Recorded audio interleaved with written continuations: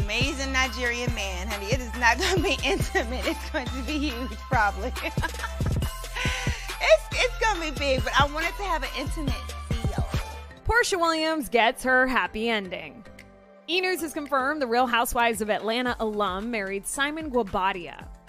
According to People magazine, the couple wed in a Nigerian native law and custom ceremony at the Four Seasons Hotel Atlanta on November 25th.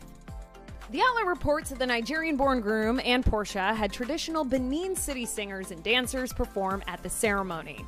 For the reception, Porsha wanted an authentic Nigerian vibe, telling the publication, quote, "The whole room should be transformed with beautiful colors of browns and rose golds and tans and creams. The other thing I wanted was trees in the room. I wanted to feel like an inside-outside space, but luxurious." People notes, the Bravo celebrity wore 3 outfits on her big day, first donning a red gown along with a headpiece featuring traditional coral beads, then switching into a blue gown and a gold dress. Simon was previously married to Porsha's former co-star, Simon Guobadia.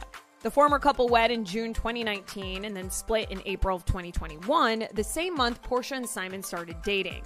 That May, the Porsha Family Matters star set the record straight on the timing of her relationship by saying, quote, "I get the optics, but Simon filed for divorce from a previous marriage in January. I had nothing to do with their divorce filing." Soon after, Phelan responded to the proceedings, exclusively telling E! News, quote, "At this time, I am focusing on finalizing my divorce and healing, sending positivity to you all."